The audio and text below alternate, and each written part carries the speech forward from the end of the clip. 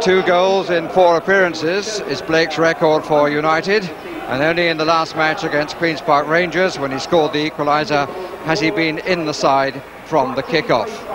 The other number 30, Paul Walsh, hasn't scored for 8 matches since Portsmouth's Coca-Cola Cup match at Old Trafford, but he probably still can't quite believe that he didn't mark his debut last week by making a goal for Uwe Rosler. But the German completely missed his header.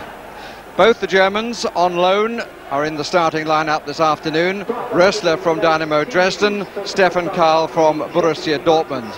And David Brightwell is in at left back, allowing Terry Phelan to move into midfield. Glyn Hodges and Roger Nielsen both failed fitness tests, so are out of United's side, but Dane Whitehouse returns after suspension to play in a team captained as usual by Brian Gale, who was a member of the Manchester City side which won promotion back to the top division in season 89-90. Doesn't take much to make Alan Gunn, our referee, smile. Pity is that he's in his last season, and that's his decision. Blake was the first touch. Brightwell and Phelan immediately showing the opposition where they're going to play. Walsh, it would have been a major surprise to Dave Bassett. Pitch has been suffering from a lot of rain,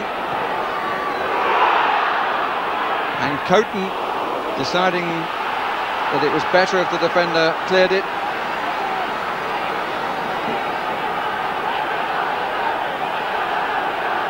Carr takes the throw, back to Paul Beasley, playing at left back, and the flag is up for offside against Franz Carr.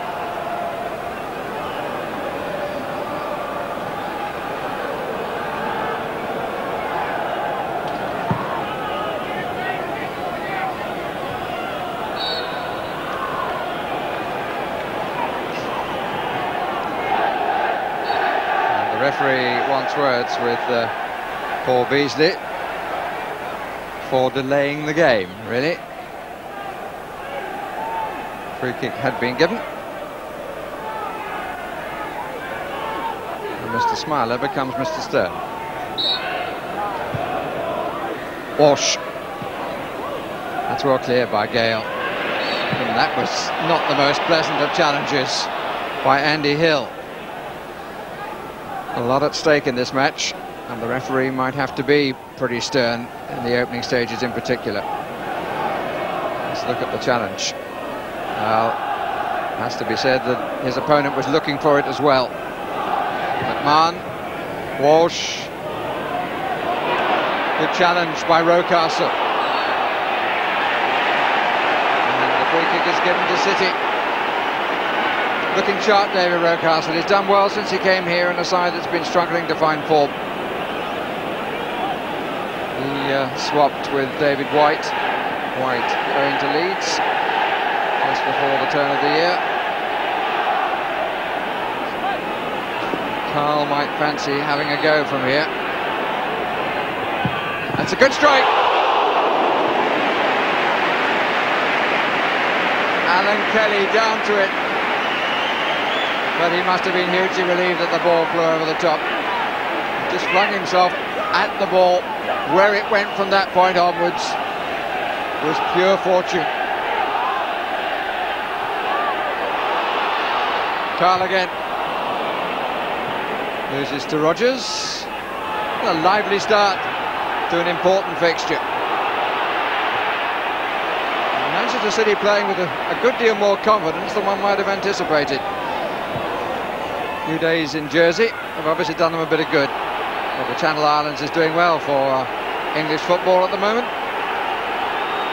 And 2 in the England side.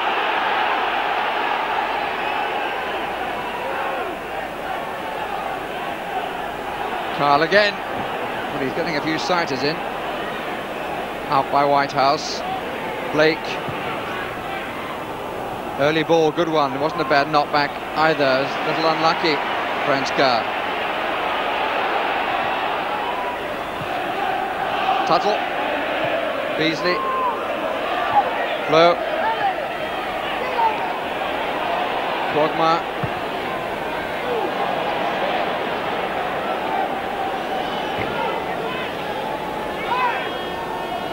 Well, they say goalkeepers earn their luck.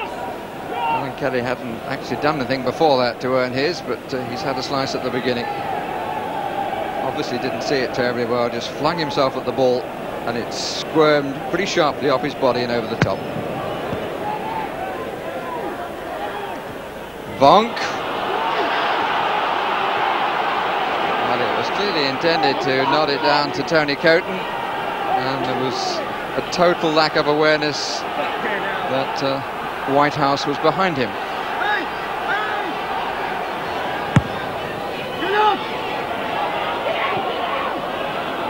Carr. Good shimmy. And nice play. Header was from Flo. But it was a nicely clipped cross by Carr. Got underneath it a bit too much, and that's why it cleared the crossbar.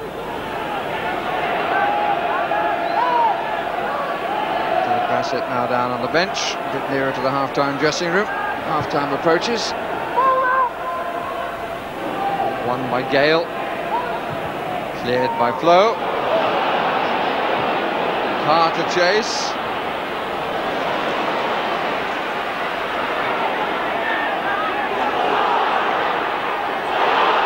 Whitehouse does too. It's still loose there.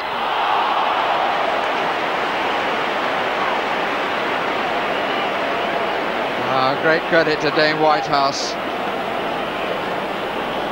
Took on two and, as the saying goes, showed a clean pair of heels. And then it stuck.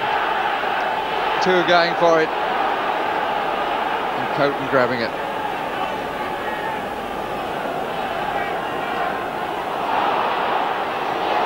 Here's Phelan.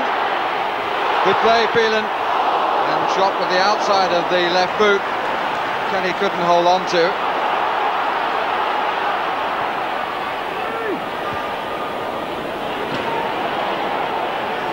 Phelan again.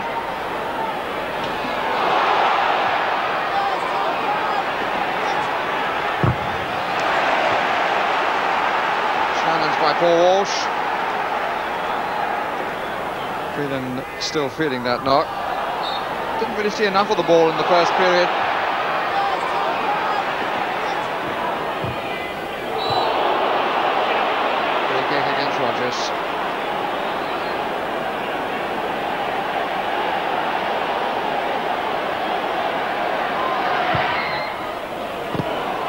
Came off Gale, brilliant stop.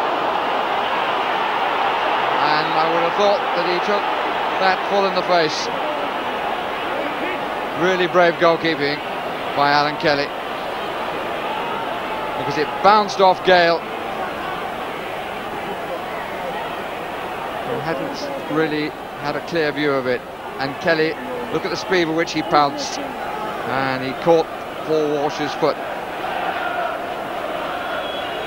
Well, I don't think any of the Sheffield United management team would know they have a very brave goalkeeper. Well done, Kelly.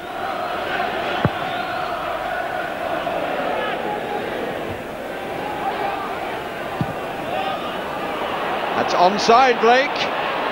Real chance. Not taken, but the goalkeeper narrowed the angle and blocked coming feet first.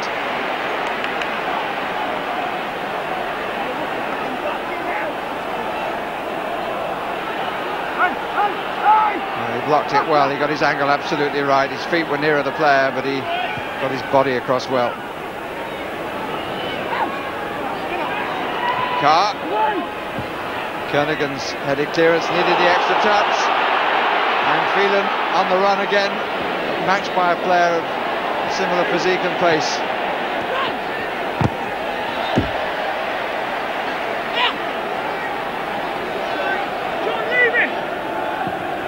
Search for 3 points continues for both sides. Francis Lee leans further forward, 9 points out of a possible 21 since he became the chairman. Rocastle. Walsh and Tuttle. Oh! Side netting.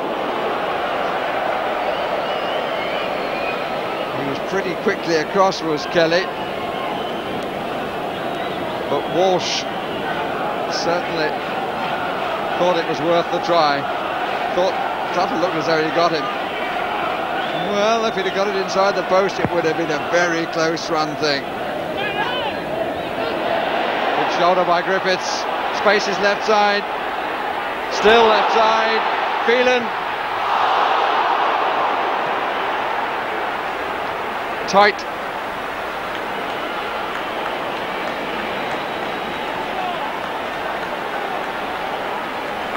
Is it cleanly enough? But from Manchester's point of view, Manchester City's point of view, just the wrong side of the post. The moment of hesitation in that move by Stefan Karl, which in the end proved to be costly because it forced the final shot to come from a slightly too wide position.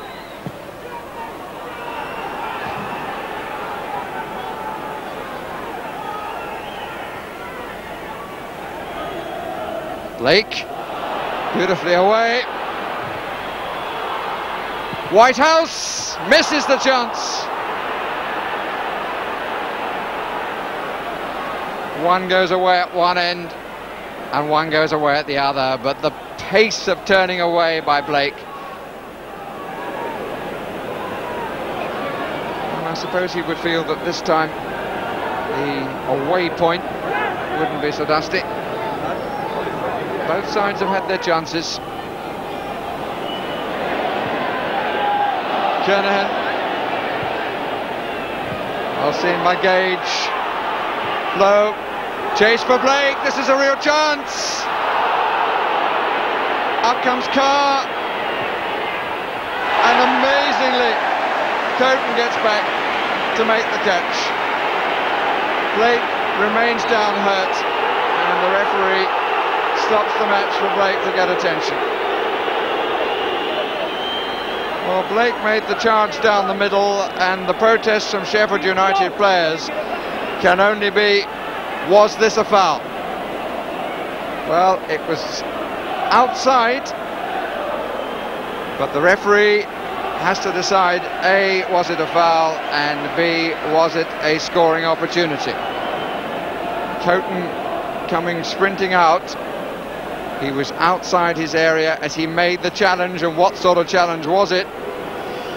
He's very lucky, Tony Coton.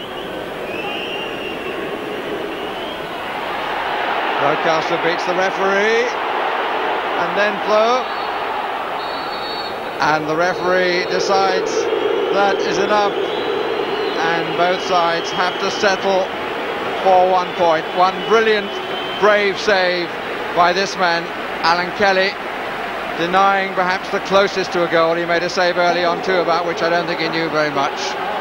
But for all the efforts of the senior citizen and all the efforts of everyone on the pitch, they could not, between them, find a winning goal. Both sides had spells when they felt they were on top. Both sides had spells when everything seemed to be going wrong. 1 point apiece is the final outcome.